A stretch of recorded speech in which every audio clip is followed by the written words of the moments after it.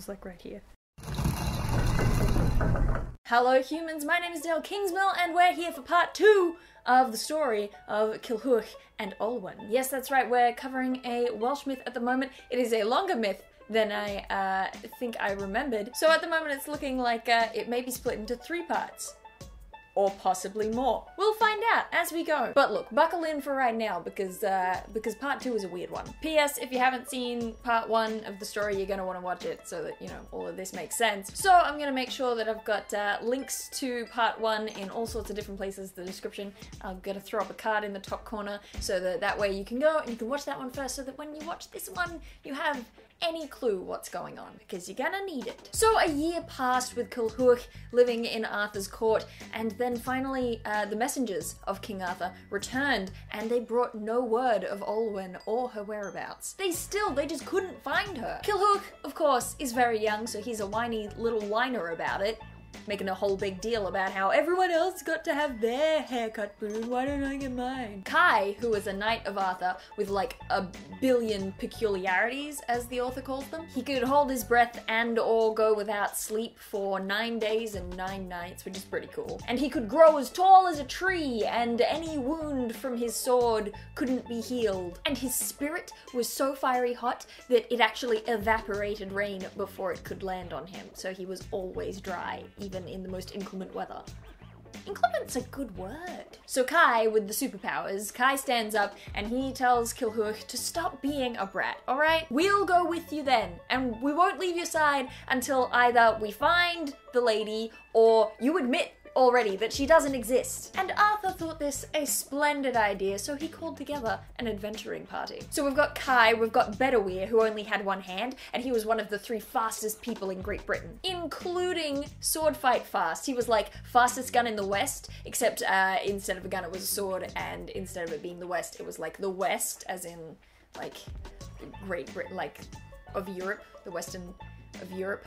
And he also might have been in love with Kai? Question mark?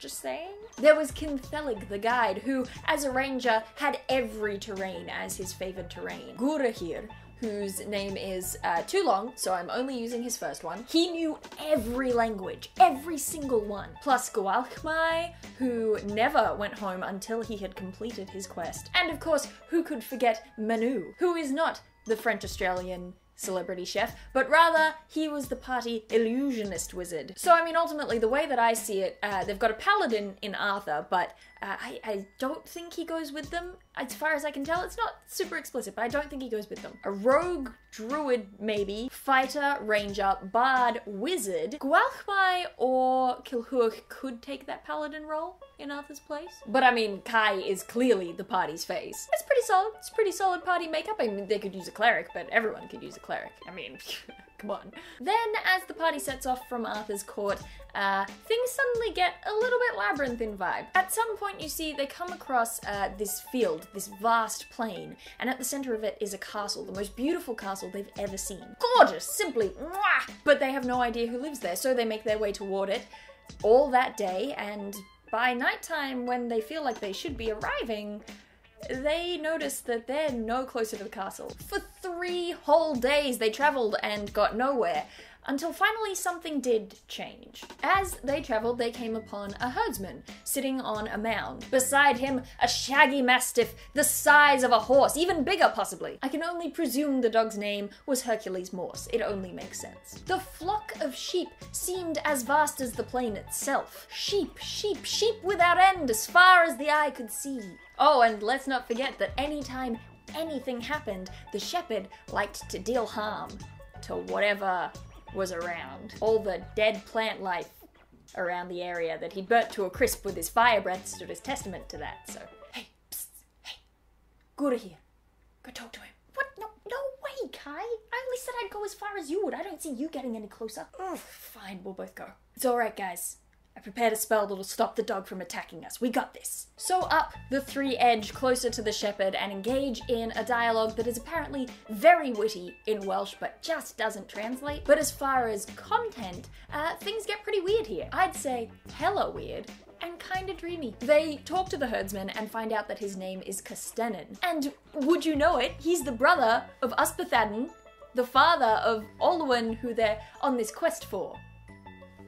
Yeah. Apparently, Custennin has been oppressed by his brother out of jealousy for like all the stuff he had or something. And then when they tell Custennin that they're here to seek the hand of Olwen for Culhwch, Custennin suddenly goes from argumentative fire-breathy guy to warning them not to do it. No one has ever come back from that quest alive, says Custennin. Here's where the dreamy part comes in. Custennin gets up. Culhwch gives him a golden ring. The ring doesn't fit on his finger, and so the herdsman puts it into one of the fingers of his glove.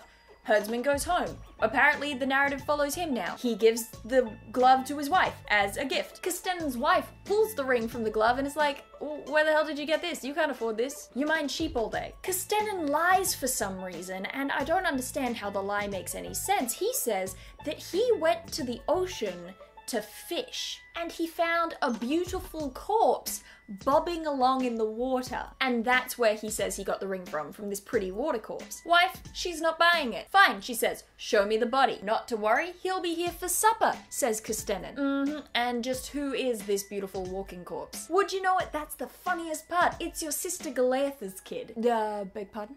Twist! Custennin's wife is Culhwch's aunt. Hearing that her nephew was come to seek the hand of Olwen, Custennin's wife was both overjoyed and distraught, knowing that no one had ever come back from that quest alive. When the party arrives, she runs out to meet them and to wrap her arms tightly around her nephew. But at the last second, Kai snatched up a billet, like a piece of metal, and wedged it between her arms, stopping them. Everyone watched in amazement as she squeezed so hard that it twisted the billet completely out of shape, like an unintentional Superman intimidation move. Dude, ma'am, says Kai, that's like evil love. Could have been completely disfigured by that hug. But no harm, no foul, no one mentions it again, everyone goes inside and eats and does their own thing. Culhwch's aunt, at this point, who you'll note also doesn't have a name, she opens up a stone chest in the chimney corner and out climbs a son of hers? She says that she had 3 and 20 sons, all slain by Ispathaden on the same quest that Culhwch is on now. And she doesn't expect that this one will survive if he goes after Olwen either. So I take it that that's why she's keeping him in the box. But like, look, more importantly, lady, that is too many sons. Just stop. Stop. Kai says he'll take the kid on as a companion and promises that death will either take both of them or neither, which is nice, but then they just kind of stop talking about it, like so many things. Instead, what they do talk about is why they're here. Please, says Auntie No Name. No one but us has seen you yet. Just go. Leave while you still can. Nope. Gotta see the fair lady Olwen to prove a point to Culhwch, says Kai. She ever come down here out of the castle? Every Saturday, the aunt replies. She arrives here to wash her hair and always leaves all of her golden rings in the basin and never takes them back. Look, am I having a fever dream right now? This is so weird. Just so many things are floating in and out of relevance right now. The Knights of Arthur's court ask Auntie No Name if she could so kindly summon Olwen to come and visit them here. And after they've promised not to hurt Olwen, Auntie No Name complies. So that's where we're gonna stop part 2. Part 3 will be coming at some stage. And boy oh boy, it's gonna be a doozy. You won't want to miss that one. If you enjoyed this video, you can show that in all the usual ways that YouTube enables. If you want to see the next part of the story, you're probably going to want to subscribe so that you don't miss out on it. You can follow me on various social media. All my links are in the description below. Apart from that, I do believe that's it. I'm done. Email this to your grandma and I will see you some other time.